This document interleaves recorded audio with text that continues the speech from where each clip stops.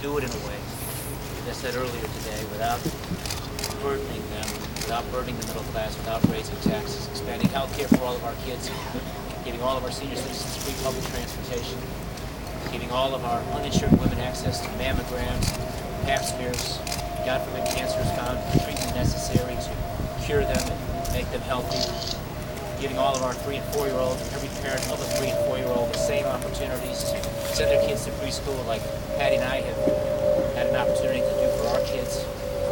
Put a record amount of money in education without raising taxes on people. Raise the minimum wage 2 times for low-wage workers when President Bush wouldn't raise it even once. Just real things for real people who otherwise don't generally have a voice and are generally not the priorities of government.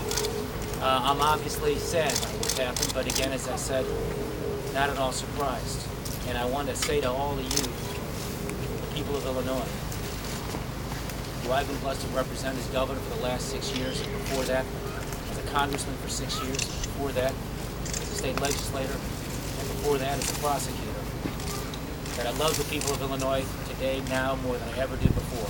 Love you too. And thank you. And the fight goes on. Just because I'm not governor anymore doesn't mean I'm not going to keep fighting for you and for the causes that I fought for my whole life.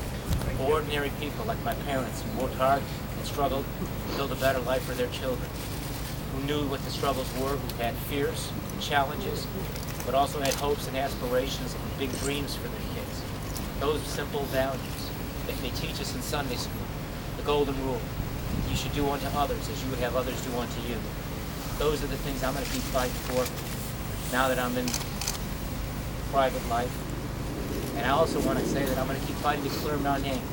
I'm disappointed in the state Senate actions because they deprived me of an opportunity to bring witnesses and prove my innocence.